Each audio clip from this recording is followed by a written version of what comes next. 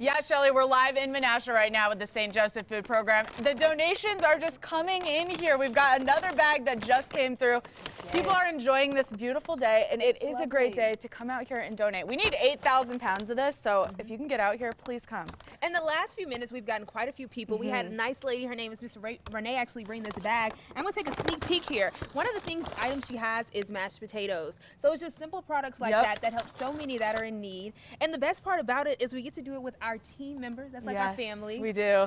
Everybody yell back there and other members of our team. Everybody is awake and happy to be here this morning. Another part of this, which is really nice, you don't even have to get out of your vehicle. We will come right up to the vehicle, right along this pathway, grab your donation, place it into the bin. It's as simple as that. That's all you have to do to give where you live and give back to your local community. Did we say we're going to be here all day? We're going to be here all day, most of the day. Yes. And it is open until 7, so you have all day long. Also, the Booyah Stadium in Green Bay. If you're in Green Bay right now, donations are underway there as well, so you have multiple opportunities to get out here. Yes, come join us.